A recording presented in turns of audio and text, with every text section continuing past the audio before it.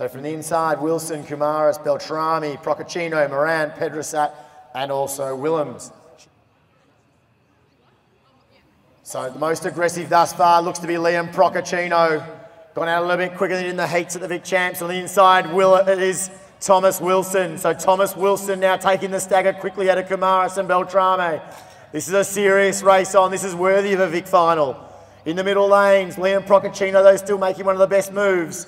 Beltrame checking him. Wilson, his training partner, up to him, and outside, Willems not out of it.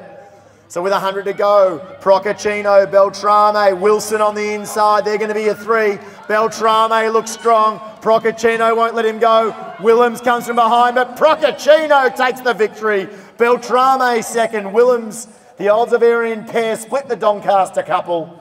Behind them it was also Wilson, Pedrasat and Morant.